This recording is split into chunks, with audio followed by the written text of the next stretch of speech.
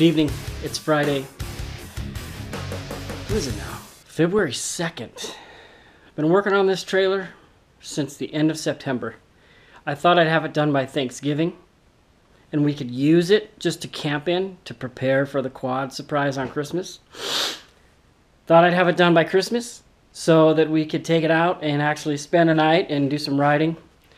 So here we are at the beginning of February, and the time is going by quickly.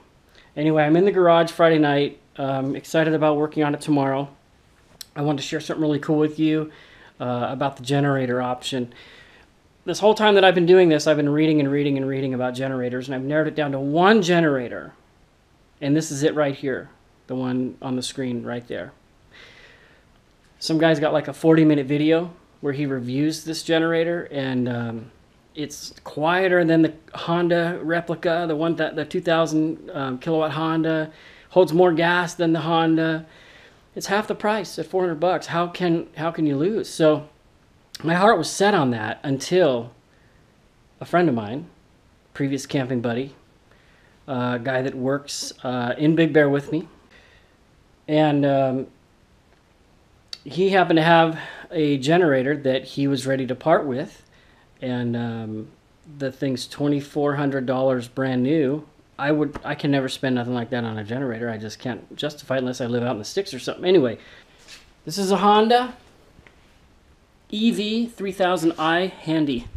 They call it a Handy because it's got a handle and wheels. I would have never spent the money on this, but this thing's nearly brand new. I think he said it has less than 5 hours. And he inherited it, and he already has one. He gave it to me for about a third of what it would have cost me, maybe a little more than a third of what it cost me.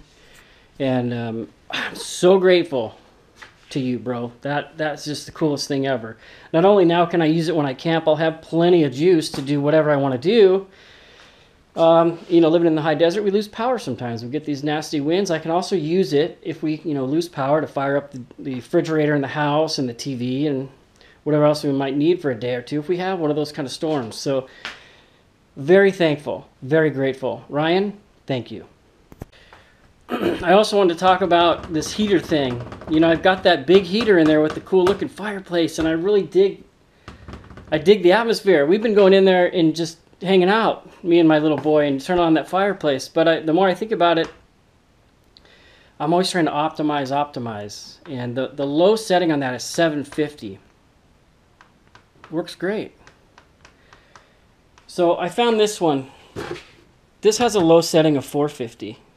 Another very high rated heater.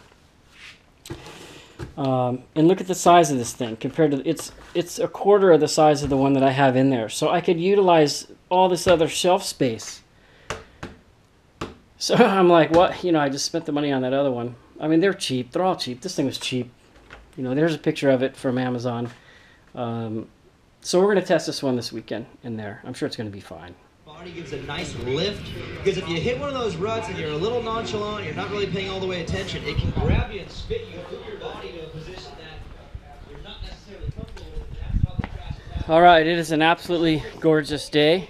It's supposed to be 72 in Apple Valley today. What a February. So we got the trailer yanked out and just getting my buddy ready, right? Yeah. Today I'm going to try to button down this battery, get this all Sano in here. I'm going to try to build some kind of cabinet in here, get this done, get all this faced, got the battery charging, got the main shut off so that nothing over here is live as I work. And so we're going to try to get this kitchen all done, get the get it all finished, and then we'll move to the back and we'll get that all finished. I went to Lowe's last night and got this, this is the bad side, this is the good side.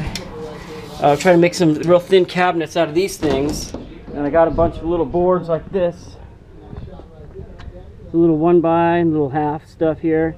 I got one that's a triangle to use to trim the roof on top where those angles are.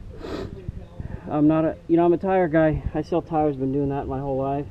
I don't know anything about building, so I'm learning as I go. I don't know how a cabinet works. I look at pictures on the internet and stuff, and I'm just going to try to figure it out. So It'll probably be time consuming because I don't know what I'm doing, but you ready to get to work? Yeah. Let's do it. So I bought this little cord, and I'm going to see if I can somehow engineer it to keep the battery stable.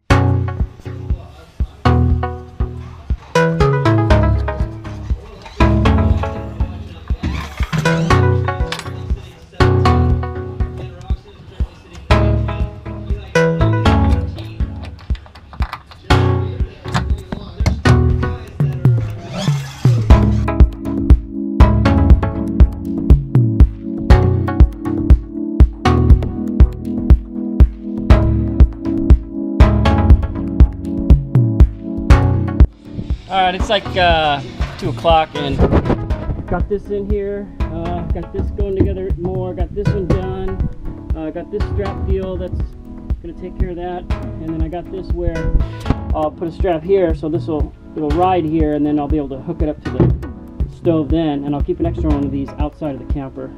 Always keep one, and then when one's out, replace it, always have an extra.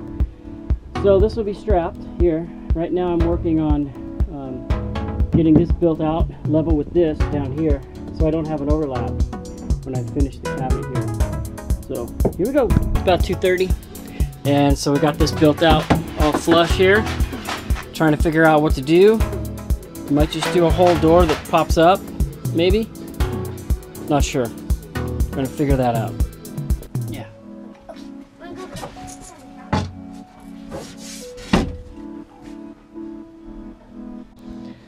Okay, it's late, 6 o'clock, and I'm done for the day. Here's what I got done. You can see the kitchen there coming together. I got the backsplash of the top done. This is all just rough here. I'm gonna finish that with some kind of cool boards, and I'll mount the fans up there.